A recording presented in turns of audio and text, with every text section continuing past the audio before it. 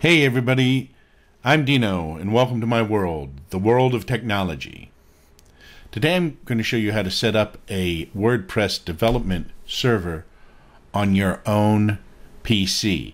But this particular server can run off of just a USB drive, so you can move it between machines, or you can run it off of your hard drive if you want. So you're going to go to the site InstantWP.com. The name of the program is InstantWP. It's a pretty cool program. It basically runs a Linux virtual machine that's running a WordPress server with the Apache web server and with the MySQL database and everything already on there and already configured, so that you can practice with WordPress or test things with WordPress or test plugins, or just mess around with WordPress locally on your machine without having to set up a full server. So to start off with, you're just going to download InstantWP. You can download it for Windows or you can download it for Mac. It will work on both systems. Once you've downloaded it, you'll get the zipped file right here. If we go into the zipped file, or uncompress the zip file, you'll get this folder, which is called IWP, and then it has a version number. So what I'm going to do is I'm going to copy this, and I'm going to go to this USB flash drive right here. I'm going to paste the directory on there. Now this should just take a minute. It has to decompress it as well.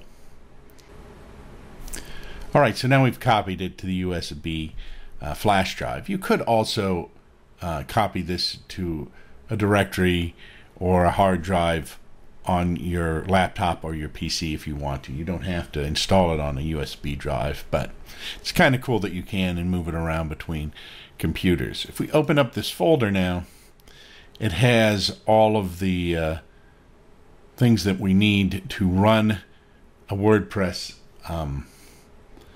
server, and it runs it, like I said, in a Linux VM. So the nice thing about this is when you start it up, it will run, and you can use it for development and mess around with WordPress. You can even try downloading plugins and such. But when you turn it off, it's gone. It's all contained in this directory and within the virtual machine, so it doesn't really do anything to your machine itself. So you don't have to worry about installing MySQL or PHP or Apache on your local machine and having that possibly mess with things. So once you turn it off, it's like you've never installed it on your machine. So it makes no changes to your machine itself.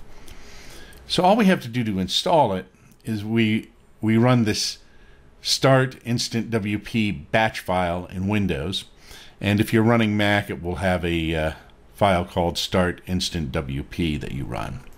So I'm going to turn this on, and it will take a minute for it to decompress all the files and set up what it needs to set up initially. And then it gives you this little startup window here, and it tells you some things about InstantWP and how it runs, and it explains how the virtual server runs and such. So you can read through these and go through them when you install it. It also tells you about how it will start up, or how you start up the WordPress admin control panel.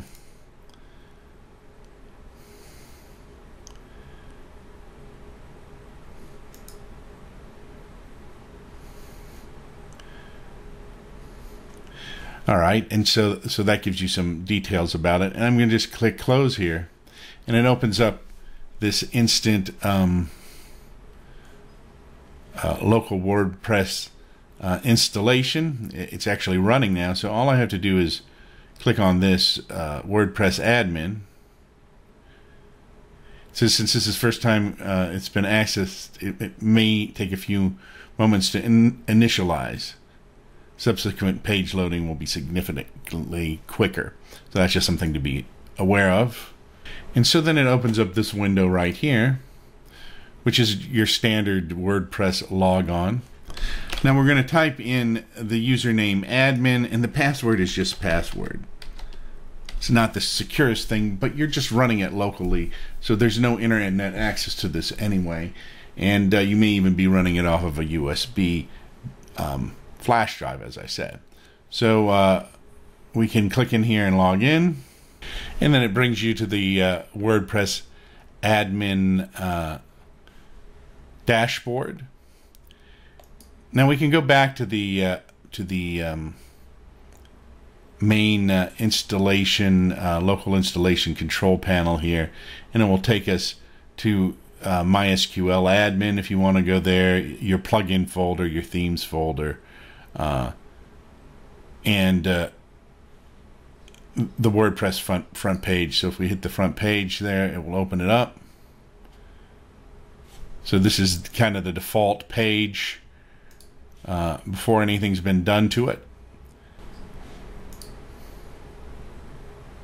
And if we go to the themes folder, it will actually take us to a folder here where we can upload themes manually or adjust themes if we needed to.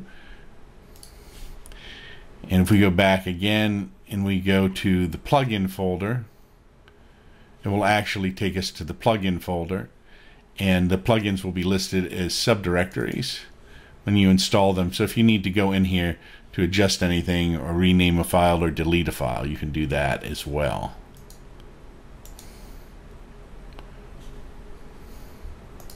So if we wanted to rename, we would just right click on it and perform whatever function we wanted to on it. So that is how you set up InstantWP on a USB flash drive, or you can set it up, like I said, in a directory on one of your hard drives on your PC or your laptop, and then you'll have a developmental software or a developmental server for WordPress. And then when you want to shut it down, all you have to do is go down here to the quit button and click quit,